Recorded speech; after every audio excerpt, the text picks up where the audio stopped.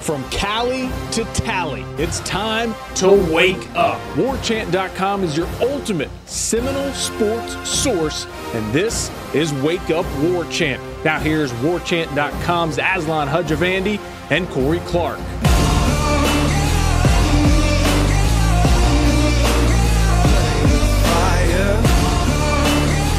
Wake up! What's up, everybody? Wake Up War Chant. It's Aslan and Corey, per usual. You know how it all goes. Corey, I feel like some days we should do this show, the Monday show, which is our most popular show of the week, because people come to us to know what happened. They want us to break it down, distill it, let them know what to think. We're opinion leaders, thought leaders. Right, of course. Sometimes I just feel like we should just go ahead and record it right after the game, just when everything is raw. I feel like during primal. the game. Okay. During the game would be even better. That's the next thing. You thing. get the whole wave of emotions. You get this whole spectrum. Yeah, just put a flip cam on us. Yeah. You can see us the whole time as we go over things. I don't know if I feel any differently now than I did after the whole, I don't want to call it debacle, but after the heartbreak at Hard Rock, as Irish O'Fell so astutely penned. I just don't know how to feel right now. So do you want to be the good cop or do you want to be the bad cop, Corey? I mean, I guess for that question from that perspective, I'll be the good cop because as even it was look, it wasn't like. First off, how are you? I'm good. Got back safely. Everything's good. Family's good. Gonna hopefully get out of town before the hurricane hits. Yeah, what's up with that? Enough with the hurricanes. Am I right, FSU fans? Am I right? Seriously. Is it named Nikosi? Is this hurricane named Nikosi? Anyway, I think. By the way, he got rattled in that game. He wasn't great. He made the one throw that he made in that game, they were down 27-21 after the missed field goal. After the missed touchdown that was called a penalty. He made that throw on 3rd and 10 over the middle between two dudes. That was by far his best throw of the night. That thing was a dime.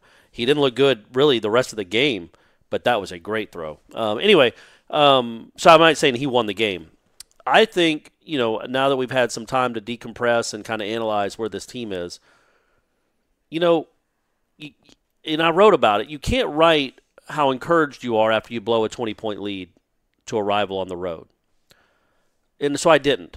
But now I can talk about it because I'm telling you, folks, after that Syracuse game, I was like, what are we watching? Mm-hmm. What is this? Yep. And now look, the offense wasn't much better than it was against Syracuse. It got robbed of a 40-yard touchdown. It just did. It got robbed of a 40-yard touchdown. So it should have had 5 scores, and it should have had 30, whatever that would have been, 27 points because DJ had the one touchdown on the punt return. But it had 5 scores and 27 points. And that's not bad. It's still not anywhere close to what it needs to be. It wasn't good. It had 45 yards. They can't block. The tackles can't block real well, and your quarterback doesn't feel it at all. Doesn't scoot up. Willie really seemed to be upset with him after the game. Yeah, to the point where you start saying, okay, you got a bye week now, man. You were halfway through the season. Your bye week comes straight flat in the middle of the football season. You're 3-3. You know what's in front of you. You know the schedule. You have, what do they have? Out of the 6 games left, they have 4 ranked teams and 4 that are undefeated, 3 that are undefeated. Clemson, Notre Dame, and NC State are all undefeated. Correct. And watch out, here come the flipping Gators, man. Yeah, and then the Gators only have 1 loss, and they're 14th in the country. So you've got a hard schedule. And through 6 games, the way he was talking about his quarterback after that game makes you think, okay, he might really think about making a move. And, I've been thinking about that a lot because I think everywhere the defense was really good. I like the way they played. Really good. Good enough. They were good enough. They got 6 3 and outs. They were put in a position where they run defense was fantastic. Also, Miami went for it like 4 or 5 times on 4th down. They got stops. And Mark Richt, unlike the Mark Richt that I knew that was at Georgia, he was going for it on 4th down. 27-7, they got the stop, and then they went for it on 4th down at the 3. Now, I would have liked maybe somebody else over there, or I'd like my cornerback to understand, okay, this is they're going to run the exact same play. You got beat last time. You got lucky. Be ready. So be ready. Don't act as if he might run a slant. He's not. He's going to run a fade. Just back up and look at the ball, jump up and knock it down if you can. Even use his shoulder pad and leap up if you have to. Right. I'm sure he would have been called. But anyway, I thought the defense played well. The special teams had moments. I thought they played with this kind of fire and stuff that you want to see. They were into the game.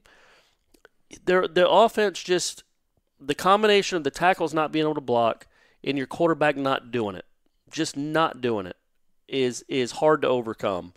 But I guess to be the good cop, when you think about how listless this team was against Syracuse and how they had to come from behind to beat Samford and how they really were in a close game in the fourth quarter with the Northern Illinois, the last 3 weeks, I know what we saw with Louisville against Georgia Tech. That Louisville, they were down. They gave up 21 points in the first half against Louisville. I wrote it. I think I put it on the message boards. So between the second half of the Louisville game and the first half of the Miami game, they outscored their opponents 41-10. Okay, so you're starting to see it. You know what I mean? You're starting to see what it can be. There's hope. There's light at the end of the tunnel. The losses, I get it. It's debilitating. It's awful. You blew a 20-point lead. You had a chance to kind of, just the amount of smack you could have talked. Oh, man. All of it. But the U's back and all that, and you blew it. Really, and you blew it. Like, they didn't come and take it from you. You blew it. The interception's ridiculous on a number of different levels. The sack fumble is the game. You see the pressure coming. That's what I'm saying. Pre-snap, you know that there's coming. No way you have more than a second. It's and you can't just hold it and hold it and hold it. So and that's, I think, what Willie was so upset about after the game, even more so than the missed call on the touchdown, was, man, he knows those turnovers cost him the game. He's got a quarterback that's played a lot of football that has to know time and score, has to know you're up by 20 points, has to know that offense is doing jack piddly against your defense. You cannot give them the ball right there. If your first read isn't there and your second read isn't there, dude, run it. Or throw it out of bounds. Pull it and run it. You can't sit there in the pocket as a sitting duck. And as the game get on, he's getting his helmet ripped off. He had another almost fumble where he was getting hit as he threw. Now, I'm not blaming it all on DeAndre. We know the deal with the line, but so does he, and so does Willie. And when you have a 20-point lead, I don't think Willie just went out there and played it, too careless. I mean, they were trying to run the ball. Third down, the pass that's intercepted is, I would imagine, one of the safest passes they have in their entire arsenal. Yeah. It is a tight end screen in the middle of the field. The tight end runs a weird wrong route, and the quarterback still throws it anyway. And now they have the ball, and they're about to score another touchdown. And then the game's, it's a game again. So, but when you look, I guess, again, back to good cop. When you look at what this team is now compared to what it was 3 weeks ago, doesn't it give you a little bit of hope? Like, okay, we see what it can be. Oh, certainly. We see what it can be. There are guys that are starting to make plays on both sides of the ball. And I mean, again, I'm always going to go back to Syracuse as almost like a rock bottom type deal. I mean, that was incredible. That's not a good Syracuse team. They just lost to Pitt. How many points they give up? Who walks in the Heinz Field though and walks out of the W? Good point. Right? But who walks in the Carrier Dome? Yeah. And I know Syracuse almost beat Clemson, but to not even show up in that game was so much 2017. All it did was remind me of 2017, except with the new offense that they couldn't adjust to.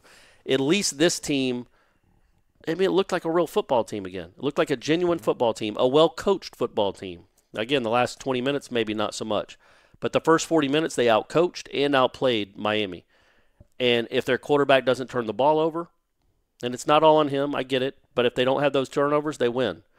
If the referee doesn't steal away a touchdown, they win. Yeah. There's something to build on there, right? For sure. No, compared to where it was, literally, man, 3 weeks ago, I thought they would have trouble getting to 3 wins. Now you start seeing maybe bowl game. Now you start seeing a path where they can get to 6 or 7. They're gonna have to steal one of these, but NC State's not world beaters. Yeah. They're certainly beatable.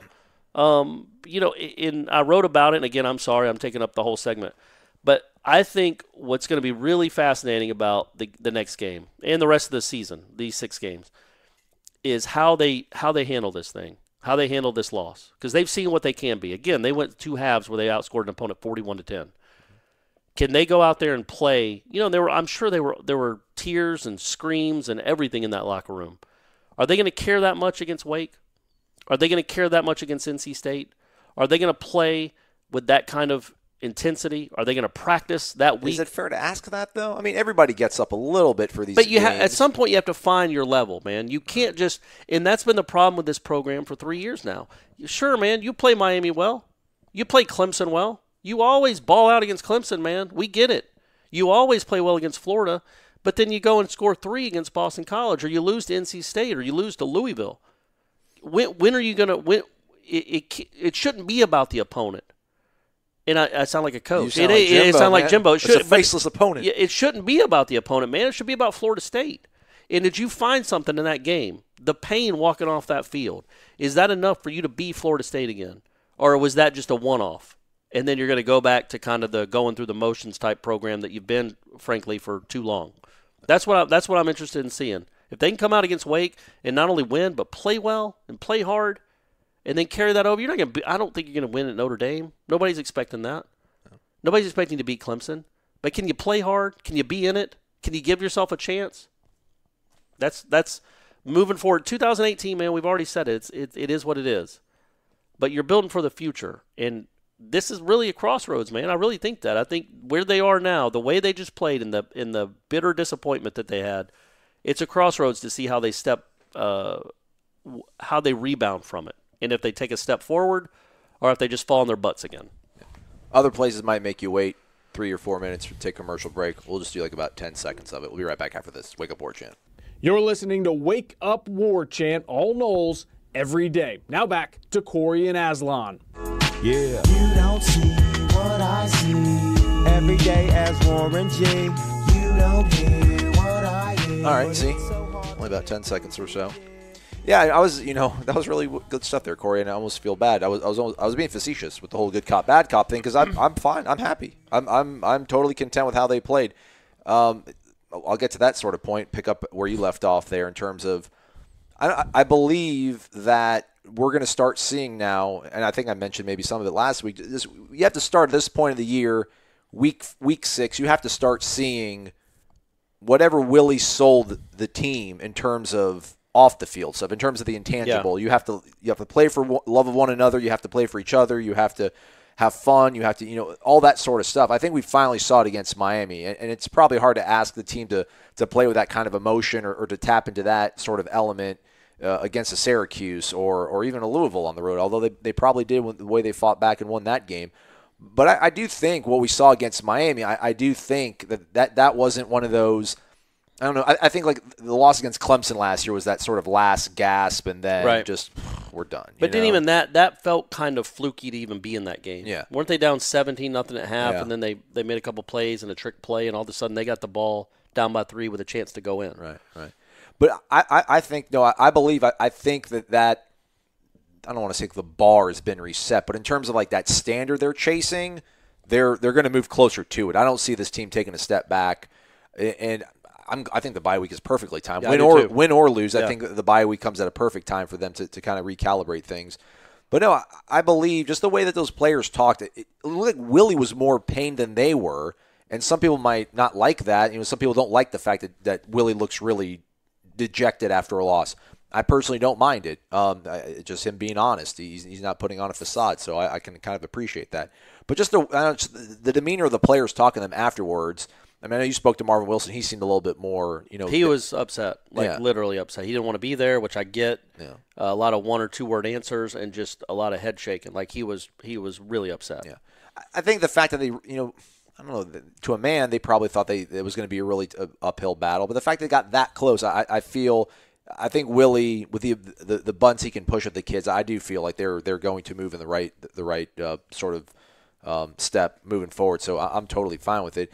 I mean, again, if you would have told any Florida State fan, listen, the game is going to be a 28-27 game.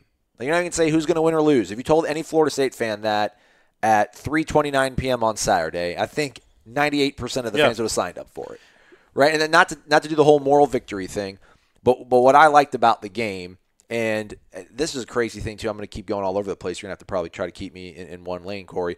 I was talking about it with Ira on the way back. This rivalry is just. Man, it just sucks to be a Florida State fan when it comes to the Miami rivalry by and large.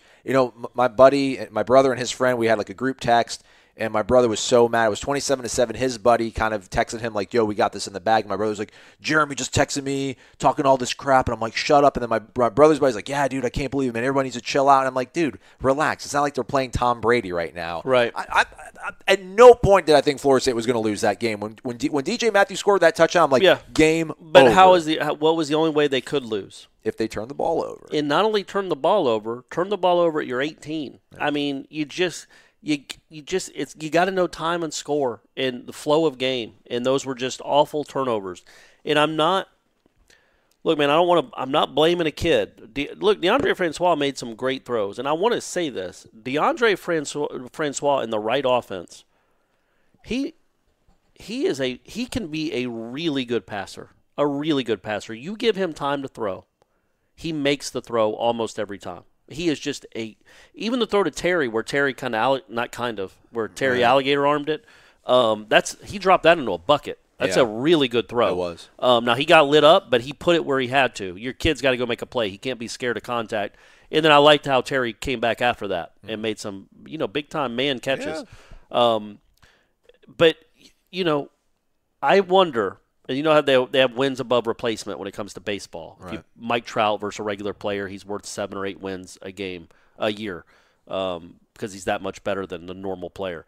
If you had a quarterback that was used to this system, that had run this system, that had played this system, that knows the reads well, even if he's not a great athlete, but he knows the reads. If they have like Quentin Flowers, they're 4-1 right now, or 5-1 right now. Yeah, that's what I'm saying. So. What's the wins above replacement for DeAndre? Yards above replacement. If you how many yards is DeAndre costing them with simple math? As far as okay, I got to pull it and run this. I got to throw this out wide. I got to get just counting the numbers. I would love to know, actually talk to Willie off the record, and I wouldn't. If I did, obviously I wouldn't bring it up here because it's off the record. But how many yards are being left out there because the quarterback still just isn't comfortable with it? What is this offense going to look like with a quarterback that can run it? Right. Or a quarterback that will run? I don't think James Blackman's that either. I know that's the issue, and that's the issue, and that's when you look at when you look at this. What I don't get is he's a smart kid, man. He knows football, DeAndre. Oh, for sure. And and this is supposed to be a simple offense, not making them think a lot. Where is the disconnect? Is it a mental thing? I think there's some of that, but I think it's also it's not just every play. I mean, usually when DeAndre was calling when there was a running play for Jimbo, a lot of the time it was just, hey, it's a running play, man. You can check the one side or the other, but it's a running play. Now he's having to decide if it's a run or a pass. It's all on him. Yeah. And I wonder if there's a way, man. I just think, they look to the sideline. They get the defensive set and then look to the sideline. Maybe they could tell him, no, on this one, run it or keep it or throw it. I wonder if they can help him along because, I do think the team took a step. I think the program is in a better place, obviously, than it was 3 weeks ago. Absolutely. I think it's probably in a better place than it was 9 months ago. I just do, or 12 months ago. Excuse me. But if you can't do anything on offense consistently, then what's the ceiling? Where are you going to go? And why I bring that up is, you look at this defensive line. I don't know if Burns is leaving. But Marvin Wilson's an animal. Mm-hmm. He's great. Shout out Fred Jones too. He played balls really off, well. So you look at this defense. They're a really young football team. Really young. I guess you could think that maybe you're losing Burns and Levanta. I guess. Just the way Florida State's history is, if they're going to be a mid-round picks. These guys. But it's a young football team, and it's really young on the offensive side. So you don't lose anyone but Naquan and Patrick. But if your quarterback doesn't get it now, is he going to get it next year? And is it going to look more like this? I guess my concern is moving forward, does he look any more comfortable running it than he did 3 weeks ago? Has he made strides? No, I'm asking you. That's where my concern is. Is he growing? Do you look any more comfortable in the first half versus the second half? I mean, I know he performed better in the first half, but it wasn't like he was just playing crazy above his head in the first half. I mean, he seemed to have the same quality of or lack thereof of a run game, and offensive line play was up and down the entire game. It was consistent, but it just seems like I don't know what adjustments Miami made or maybe Florida State didn't make, but he didn't have the same sort of punch. So, yeah, I just wonder about the future. And again, I think DeAndre Francois is a great thrower of the football. Maybe that's too strong. No. Very good to very good. Spin it. The throw to Gavin is incredible. That's a great throw, great catch by him too to get in the end zone. Terry with the great catch to snatch that thing and go up and get it. He made some big time throws. Just a couple of costly turnovers. And I think what really bothers Willie is I think one of the reasons they chose Francois is because they thought he wouldn't. Yeah. He wouldn't make those turnovers. He made less critical errors is what they said when they made the decision. He wouldn't make those turnovers. And in that situation, the one thing your quarterback can't do is give the other team the ball at your 18-yard line, and he did it twice and got them right back in the game. I mean, that place was dead. I mean, people that weren't there, the crowd was booing. The crowd was throwing stuff on the field. I mean, it was done. If Florida State just drives the ball a little bit after being up 27-7, making them punt. I mean, they just get 2 first downs, a first down or two. They ran the ball at midfield on 3rd and 16. They ran the ball and got 4 yards and punted. It was almost as if they were giving up. Mm-hmm. And then you give them life. You give them life. They don't take it from you. You give them life by not feeling that pressure and just sitting there as a sitting duck. And then, of course, they're not going to recover a fumble because when does this team ever recover a fumble? So I think that's why Willie was so upset is his redshirt junior quarterback who's played some football and is supposed to be the safe guy, the guy that doesn't make the critical mistakes, made 2 huge ones that gave them that game. Also, I think what else should be number one, this should be encouraging for Florida State and also really discouraging if you have a issue with officials. Is even after they took they got it to 27-21. And all the momentum was against Florida State. The Noles are starting to mount a nice little drive. I can't remember if they went right back down the field or if they punted and got the ball back. I think Miami punted. And then Florida State got the ball back and got a couple first downs. And then you set up a perfect call. You throw a screen to DJ who gets you about 5 or 6 yards on the first play. He runs, and then you go hurry. He goes to the other side of the field. You do the exact same play. The dude's open by 30 yards. Yep. And they take it from you. If you score there's whatever there is, 11 or 12 minutes left, you're up by 2 touchdowns, and you've stemmed the tide. You've stemmed the momentum. You did what you had to do, even after you got them back in the game, to go up by 2 scores again, and it was kind of taken away from you. And I called the ACC, talked to someone off the record, but not someone that would know. I didn't talk to like the head of officials or anything. I'm hoping I can get them on Monday. See if they come on the show. Yeah, but you can't look at that play and say that was a forward pass. There is no view of that play that I've seen where you can say it was a forward pass. But it was ruled in a forward pass. It was ruled a forward pass, and they did not review it. Now, they did have about 80 or 90 seconds because of it took them a while to administer it because Florida State was celebrating a touchdown. They had to announce it. Everybody had to come back on the field. So it wasn't like the Virginia Tech game where he should have called a timeout to get it challenged. Also, don't jump when you got 1st and goal at the 1, guys. Don't jump. What are you in a hurry for? He's not. Anyway, you talk about a play that kind of sabotaged a season on them. I mean, that was just an awful scenario. But so they had plenty of time to look at it, and people want Willie to go crazy or call a timeout. And they had 70 seconds to look at it. They saw multiple angles. I don't know what else he's supposed to do. He could take like the yard marker and fling it into the field. Yeah, I was saying he needs to be like a minor league. He needs to be like a minor league baseball manager and just throw like an absolute temper tantrum. But does that get them? Does that make them reverse it? Yeah, I don't know how it all works. Like we were talking about in the elevator, it's believed that when something borderline happens, that they're going to look at it upstairs no matter what. They always do. No, I think they did look at it. But what do you do when the person that's looking at the replay apparently is I don't know what he was doing. Was he on the phone? Was he playing Angry Birds? Was he messaging someone? Like what was he looking at to look at that play and say, wait. Not close enough is what Willie said. Well, because that's the natural rule. Like you say, hey, man, can we review it? He's like, well, he'd buzz down if it was close. It obviously wasn't close. The head official didn't ever see a replay. Yeah. He's just assuming, okay, they'll buzz down if it's any – because they buzzed down 6 times in that game. For targeting, for 4-yard catches on the sideline, one that I didn't think they got right anyway, for balls hitting the ground, they buzzed down for all of it. But for that one, they didn't. And I just it boggles the mind. It just boggles the mind looking at that live. And then when you have 80 seconds after they've already celebrated the touchdown to look at that replay and go, nope, I don't need to buzz down and look at this more closely. Is any of it the fact that they actually do throw a flag, so then you can argue that the defense sees a flag is thrown, they're going to play differently? Or I don't know. I mean, he was open by 30 yards. He was. And that flag was just dropped. Like, it wasn't like he flung it up in the air. It was just dropped beside him. Right. So, no, I just think it was a great play call. It was a great play call. But again, to your point, why not just call a timeout then? Just call a timeout. I mean, you lose a timeout, you lose a timeout.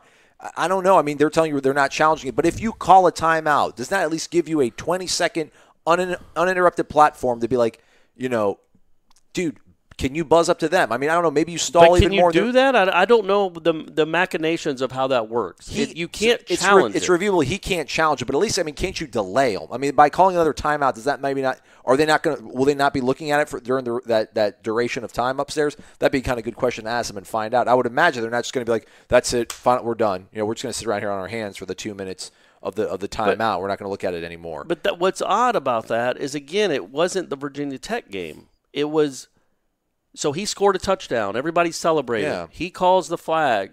They have to come back. I mean, literally, if we timed it, I bet it was like 75 or 80 seconds in between plays. So what was the dude doing? What would another timeout? What would a timeout do? Give him an extra 30 seconds?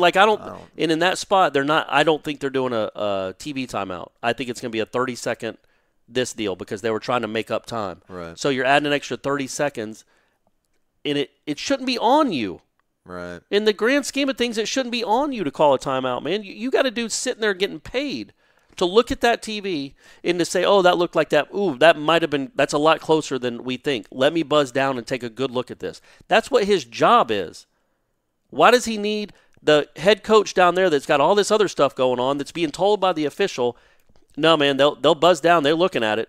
What is that guy doing? What was the guy doing for Virginia Tech? How do you not look at that play and say, hey, man, that could have been a fumble, or it might have been a touchdown. I got to buzz down there and stop this. And the reason I get so frustrated by it, the reason you can hear the anger in my voice right now, is because they buzz down for everything. Right. Literally everything they buzz down. But this one, no. Well, the targeting they have to review. All targeting calls are under review. A catch where the ball bounces, just everything. The Francois fumble, I get it. They reversed it. But they buzzed that. They must have had 6 or 7 times in that game where they reviewed it. And they've had other times where it's obviously a fumble in other games where they review it anyway, where the previous play is under review, and then they'll go and talk for 9 seconds and come back out. It boggles the mind that dude up there is twiddling his thumbs, not asking for a review, not buzzing down to say, hey, the game kind of is on the line here. Maybe I should look at it. That said, don't fumble and throw an interception twice in your own side of the field, and it wouldn't have come down to that play anyway. Yeah, that was a tough one, man. That's a tough one. I wonder if. But you said you're encouraged. I am encouraged. I'll talk more about it. We'll wrap things up after this. It's Wake Up War Chant. Prime time in football paradise. On November 9th, Florida State travels to South Bend, Indiana to take on Notre Dame. Make the trip and take the stress of planning off the table with a package from Game Day Excursions. From a yacht party through downtown Chicago to a pregame tailgate or transportation from Chi-Town to Notre Dame Stadium, Game Day Excursions has you covered. Head to GameDayExcursions.com to book your trip and be sure to use the promo code WARCHANT for a $10 discount. Check out GameDayExcursions.com. I'm alright, alright. So yeah, just walking up to that stadium, getting rained on in the pregame a little bit. By the way, shout out to Marlon, Pete, some of the guys that were tweeting at us, calling into the show, wanting to grab beers. I gave us bad directions. We kind of got to the stadium a little bit late. We couldn't dabble with the people and revel with y'all in the tailgating. Plus, I don't know. I might have to alter my whole Miami fan versus Florida fan sort of power hate ranking. Because you've experienced it now. I had before. I mean, in college and everything. But that was a long time ago. It'd been a minute. Yeah. They're just a different bunch. This is the thing I will say. Like, Miami fans will probably want to fight you and get crazy, But, like, they wouldn't call the cops afterwards. Like, Florida people would. And they'd be like, this man accosted me, and I want you to – like, the Miami fans would just be like, you! Yeah, and that's like, just walk the past price them of and go doing home. business in Miami, Yeah. man. They know the deal. Yeah. Sometimes they're going to kick a guy's ass. Sometimes they'll get their ass kicked. Yeah. It's fine. They'll go get a beer afterwards. Yeah, but I just felt so bad for the Florida State fans that had the balls to show up to that game because, pregame – Cole Minshew's running back and forth, like warming up, and these two hecklers, if we want to call Miami fans, there's a video of it up on YouTube, even on the War Chant Twitter account. The one guy's like, 70, you suck. You're gonna let 3 sacks a day. You're gonna get 3 sacks a day.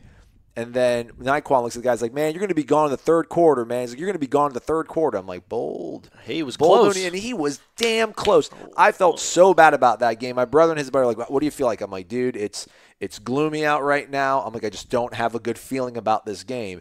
And for them to turn it on the way they did and play so hard they played hard the entire game, but to jump out 27-7 on that DJ play, again, like they started throwing stuff. I mean, they were throwing beer balls from the top deck, and they were hitting their own fans. They knew it. Yeah. They didn't care, and they were a complete mess. And I'm like, imagine if you're a Florida State fan, you're in this right now, just the absolute joy, right? And just just has to be fantastic. Those are the best. The best wins are not against rivals. It's against rivals in their stadium. Like I was there in 2003 when we beat Florida, Ricks to Sam.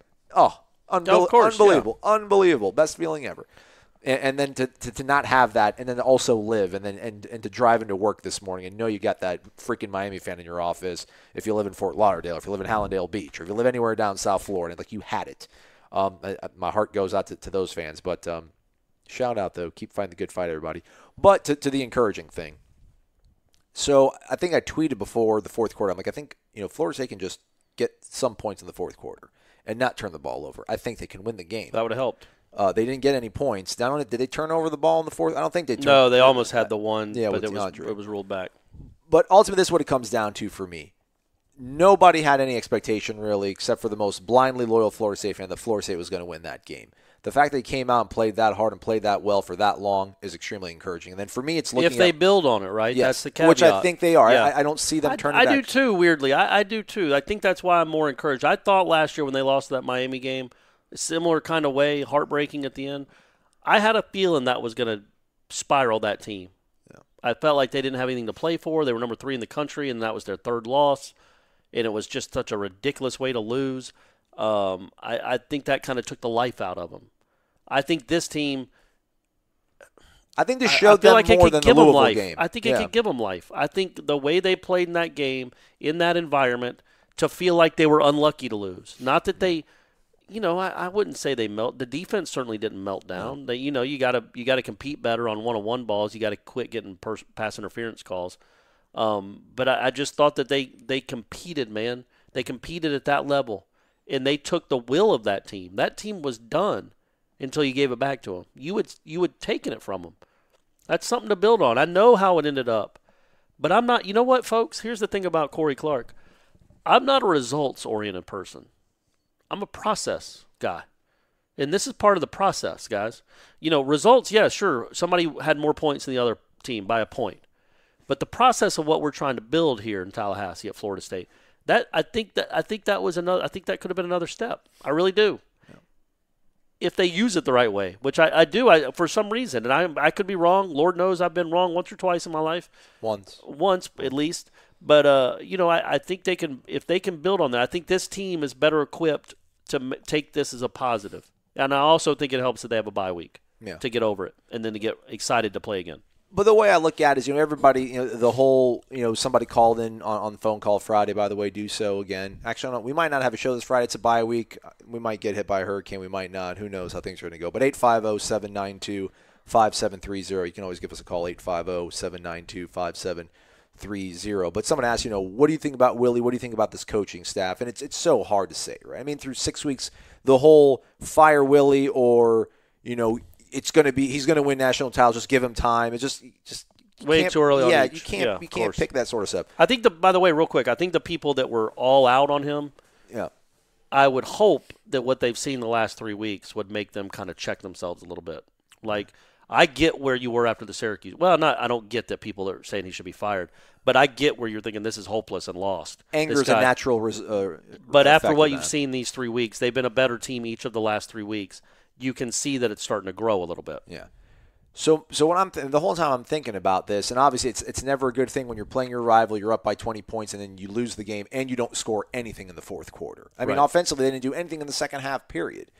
But what I look at it is we were never going to really find out about Willie, because my whole thing is he's going to get talent. He's going to recruit really well. And by virtue of that, he's going to be able to win a lot of games in the ACC just because he's going to have better talent than most of the teams that he plays. But can you call a good game when you're equally matched, or when the other team is going to really scheme up and they got a bye week and they're putting all their chips in that game? And like the Louisville game in 16, right? Like they had a bunch of scrubs before they played Florida State. They even said so much that they worked the entire preseason pretty much on that Florida State game, so they were ready for that. Like at that point, can Willie out scheme, match wits with coaches, and find ways to win? Because I was such a huge fan of the way I thought Jimbo was as a tactician in terms of like what he did in the national championship game. That just bought so much equity with me.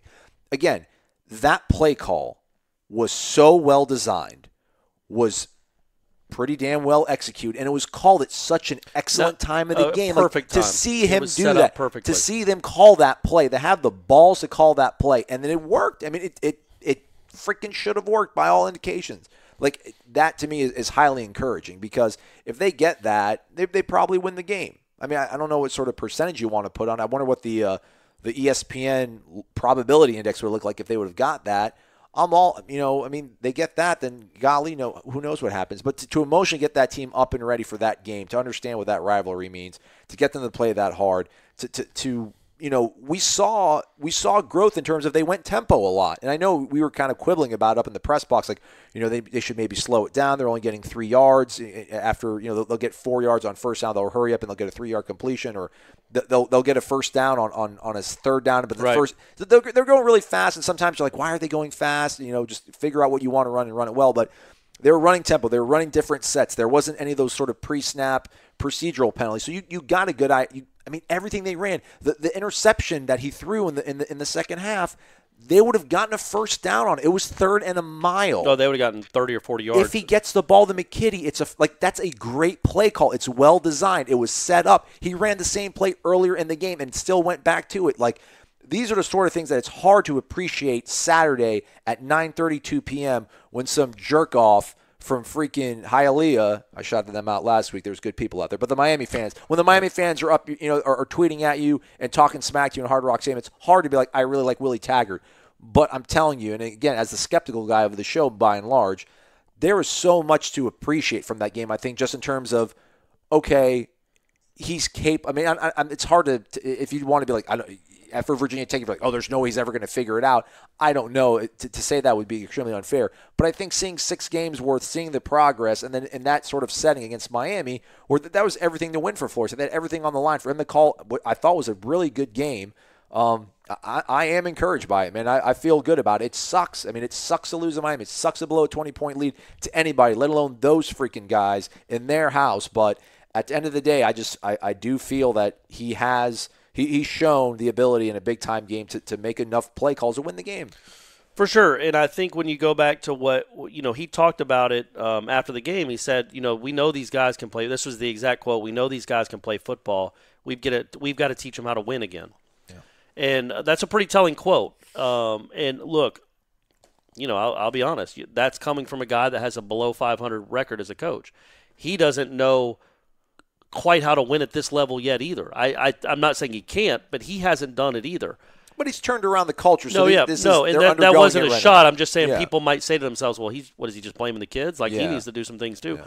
But when you talk about little things, so McKitty doesn't run the right route there. If he flattens it out and goes horizontal instead of some reason vertical and stop, if he goes horizontal, the linebacker's not cutting in front of him.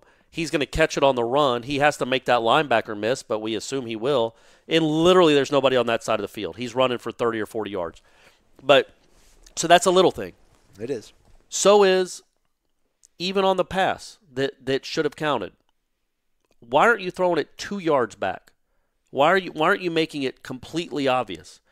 The safety can't tell if it's a backward pass from 30 yards deep. He's charging forward as soon as he sees the throw, whether it's 6 yards behind the line of scrimmage or right on the line of scrimmage. He's charging forward. You don't have to make it that close. You know what I'm saying? You don't have to make it. That's not part of the key. You don't think making it that much of a lateral. I mean, and then the sideline, as soon as they make it a backward pass, that obvious, they're yelling pass, pass, and then you're going to start dropping back and bailing. It can be a half a yard or a yard or a yard and a half. It was right down the line, and I still think it was backwards. And if it wasn't backwards, it was literally sideways. It was not forward. It's like a fighter. Knock him out. Don't make it go to the judges. Don't make it that close. So don't make it close enough where they can do that. And so, again, that's a little thing. It's just a little detail. It's a little detail that great teams don't do. They just don't. And it's stuff they got to learn. It's just stuff you've got to learn. But you're right, man. That play call, like when you think about Jimbo's play calls over the last 8 years here, how many can you remember that were just off the top of your head were just incredible play calls? Just great. Well, the Clemson game last year, that trick play was pretty darn solid. Sure, but that was also kind of desperation, I thought. And it was great. And it was also because he never did it ever. He never did anything like that. Well, fake punt national championship game. Yeah, that comes to mind immediately. And there's a few more like that. But, it's stuff like that it's a play call like that where you're like, man, that could have been one that we'd have talked about for a decade. Yeah. It still will be, as it turns out, because of how it ended up affecting the game. But it was such a great play call. Mm-hmm. It's such a perfect moment that, to me anyway, the moment wasn't too big for Willie Taggart. Agreed. You know what I mean? In that moment, well in said. that stage, he made he knew what he was doing when he called the pass to DJ the play before. Yeah. It set it up perfectly. I don't think we'd seen that play this year. No. And it was especially not from DJ. It was just everything about it was perfect, and it was at the perfect time to stem the tide, to make sure that that you got a 2-score lead again, and maybe that they quit after that. Maybe not. I mean, it's Florida State, Miami. They might have come back and won 35-33 or 35-34, whatever. But that was in the fourth quarter, though, right? But there was 11 minutes left, so there was still time for them to get the ball back a couple of times, especially as fast as Willie goes. I mean, it's a backbreaker. It's a backbreaker, and they had only really had one touchdown. Both of their real touchdown drives, I think anyway, they converted fourth downs. I mean, the Florida State defense did everything right. I mean, I think Miami was 5 of 18 on third downs. Sounds about right. Florida State was 6 of 18. Florida State had 13 tackles for loss. Miami had 12. I mean, it was a really even game. I mean, it really was. Like, Florida State went on their run. They had a 20-point run. Well, they're not 20 points better than Miami. They just played those situations better, and then Miami turned around and had a 21-point run. They're very even football teams. Florida State played the situations better the first 2.5 quarters. Miami played better the last quarter and a half. But it's there. It's all right there. And I thought, as it was falling apart, as it seemed to fall apart, your head coach dialed up the perfect play. The perfect play that would have iced it. Could have iced the game. And it was taken away from them. But I think Florida State fans, I know you're upset. I know you might still be upset 2 days later. You might still be drunk. But I think you can take some solace there, man, that he didn't melt. He didn't go into a fetal position. Yeah. He called a terrific play at the exact right time that worked to perfection. Florida State hasn't had a guy that open in 25 years. I mean, the dude he could have caught it like I think he did catch it like a punt. He just had his back to the end zone catch. I mean, there was nobody there. There was nobody on the screen. It was a perfect play call. And you hope that gives Florida State fans some solace about what this guy is doing. That said, man, if the quarterback, how many yards are they leaving out there because the quarterback doesn't run it correctly? Right. Doesn't run it right. Or the running backs aren't I mean, well, I will say this though. The little things like there's a first down. Cam gets like 8 yards on first down, and then they punt. And then how do you not get? I mean, there's a little things you talk about playing winning football that you have to figure out a way. And they end up punting. I will say this. I will admit I was wrong. I think, you can look it up. I think the running backs averaged maybe 4 yards a carry, 4.5 yards a carry in that game. They didn't run the ball. They didn't have any great rushing yards because of Francois' sacks. But, I feel like, Rasul had the 1 carry, but Patrick and Akers, I thought, ran well at times. I thought in the second half of that game, I thought Akers looked a little bit more like the real Akers, where it looked like, okay, he's about to bust one. Like he had the look of a guy that was about to bust one and he just would get tackled. But he looked like he was about to bust one. We haven't really seen that guy kind of all season. So what did the running backs get? Cam averaged 4.2. Jock had 3.1. So what? But in Rasul ran so what one was for the 6 yards. So what was the total for those three? 83 because Francois had minus 13. They So had 83 on yards. how many carries? 32. No, the running backs had 32 for 83. That doesn't. I'm make sorry, sense. because Francois had 11. They had 22. 22 for 83. 22 for 83. Okay, that's a lot better Yeah, than I almost 4 thought they yards, would do. almost It's 4 about yards 4 carry. yards a carry. Which is still not where you want to be, but it's much more. And quite frankly, I thought that he probably should have stayed with it a little bit more. And that's what I was going to say about the mea culpa. Like, going into that game, I was like, man, you need to throw it 70 times. That's the only way you can move the ball against this team is to throw the ball. But in reality, they ran it not terribly. Yeah. You know, they had a few tackles they had a few of those head scratchers that you're always going to see. And yeah, that one series really sticks out where Cam got 7 or 8 on first down, and then man, you got to find a way to get a first down there. You got to, you just got to. Whether it's the quarterback pulling it or you just running harder, get in there and find a way to get a first down. But overall, I thought after that, and I don't know if he got his ass chewed or what when he back to the sidelines, but I thought the next 2 or 3 carries, he looked like the guy that could bust it at any time. Like he was running with a renewed vigor. But, you know, he's just not getting anything out of his running game. And it's hard to judge this dude and what this offense is when the running game is 125th or 128th or whatever it is in the country. If it can get, imagine what would this team's record be if it was top 20 in the nation in rushing, like his team has been each of the last 3 years? Would they be 5-1? Maybe 6-0? I mean, you know what I mean? Like the running game is everything. And they can't imagine that game Saturday if you had an actual legitimate rushing attack where you just pounded them and consistently spit out first downs and ran the clock. I mean, you win that game. You can't put it all on the quarterback, and that's how they move the ball. That's how they score touchdowns. Is that I think they have 11. What do they have? 13, 15 touchdowns now offensively, and 11 of them are through the air. That's how they score, man. 5 of them to Maury and Terry.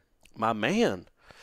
I'll be honest with you. Y'all doubted him after that one drop. We were all doubting him after that, man. I didn't. It's Florida State, Miami, my man. I wasn't happy, but I didn't dog my guy. It was Florida State, Miami, buddy. You got to go make that play. But he came back. He came back with a vengeance and made he made that really nice play before the Aguayo kick before the half. So, and one last thing is like Mark Richt. Trust me, I watched him for 15 years at Georgia. He went for it on fourth down, I think 5 times. What was it? Fourth down plays, 4. They were 3 of 4 on fourth down. Okay, so 2 of those were touchdowns. Right. Like, and it wasn't like 4th and an inch. They weren't automatic gimmies. We got to go for it here, but he went for it. So on 2 of those fourth downs, they got touchdowns, and the other fourth down they got was ended up running out the clock, extending the game, running out the clock. The one they missed set up Florida State to get that field goal before the half. Right. But that's the risk versus reward, man, and I like. Coaches need to do more of that, man. I was really surprised that he was doing that, but he did. He had I think that's a message that it sends to your team. And what you're down 27, like I wonder, Jimbo Fisher, if he's down 27-7 with 8 minutes to go in the third quarter and it's 4th and 3, is he kicking a field goal? Yeah. I think so, right? Yeah. And if Mark Richt kicks a field goal, that's a wrap. Ball game's over. You're still up by 17. You're getting the ball back. He didn't. He just threw it up again. He lobbed it up to a 6'7" kid, which when you have a 6'7" kid, maybe it's easier to go for it on fourth down. But it's a lot of stuff to talk about that game, man. It was an odd thing. It was weird to write about because it was such a disappointing loss. You know why it was such a disappointing loss is because it would have been such a wonderful win. Yeah. Like you lose to Miami, all right, big deal, but you're not winning a championship this year, I guess. Everybody braced to lose that game. Yeah. So what a wonderful you were up by uplift. 20. What an uplifting feeling that would have been to actually steal that one and win. So that's why I think that's what makes it so disappointing is because it would have been such a wonderful, tenure defining win maybe or turnaround win, and instead yet they found a way to lose it. But you know what? Maybe they build something off it. Plus, I think basketball season starts in about 3 weeks. Stop it. Got a big recruit. This weekend. It's big news for the Noles basketball team. Top 30 recruit. Yeah. Just got to beat Florida now. I mean, now everything ratchets up. Now you got to beat them. And golly, I hope they got more than 5 wins going to that game. A lot of pressure. Going to be a lot of pressure on that game if they don't. I mean, they're not any good, are they? I mean, they keep winning. Like, who is good? Yeah. Really. Alabama. In terms of they are good. Yeah, I think Alabama and Georgia, the way they play, I think Notre Dame. I mean, Notre Dame's not squeaking by teams. Yeah. Maybe the Virginia has their backup quarterback. No, but I mean, they still the offense. Like Notre Dame's offense is traveling. They're doing well. That kid has turned them around. So I think those three teams, they don't mess around. Like Alabama, Georgia, and Notre Dame aren't messing around, whether it's on the road or at home. They're scoring a lot of points and they're winning comfortably. Other than that, man, what's the difference between Mississippi State, Auburn, LSU, Florida, LSU, Kentucky, Texas A&M, Miami, Florida State, they're all interchangeable. You just there's a lot the parodies. When Florida State's kind of mediocre, which obviously they are right now, the ACC is, it's rough. Yeah. It's like 2008 ACC again. All right, let's go out there, talk to Willie, see how he feels, what he thought about the game, and we'll do it again tomorrow. We'll keep you updated on the plans for the rest of the week. Have a great Monday, everybody. Thanks for listening. He's Corey. I'm Aslan. It's been Wake Up War Chant. WarChant.com is the ultimate inside source for FSU football and recruiting. And now you can get in on the action for free for an entire month. WarChant.com is offering a risk-free 30-day trial subscription. Get full access to the #1 website covering the Seminoles just by entering the promo code WarChant30. That's WarChant30. Sign up and get in on the world's most active FSU message boards. Receive breaking news, stories from our award-winning staff, plus get exclusive interviews and videos. Just enter the promo code WarChant30. WarChant.com, your ultimate Seminole sports source.